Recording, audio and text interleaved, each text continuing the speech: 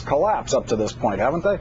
It's a fair point to make. In many ways, the conservative wing of the Democratic Party has been a lot more rigid in their ideological purity than the liberal wing, and I think that's when this is all said and done, there's going to be a lot of reflection among the progressive caucus about what exactly went wrong in writing this bill.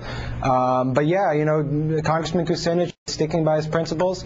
Talking to him backstage, he wants a robust public plan, and nothing short of that, I think, is going to win his vote. And there's going to be a lot of chatter about what this means, whether he now represents sort of the Ralph Nader of healthcare reform in reference to the 2000 election, or whether what he's doing is principally correct.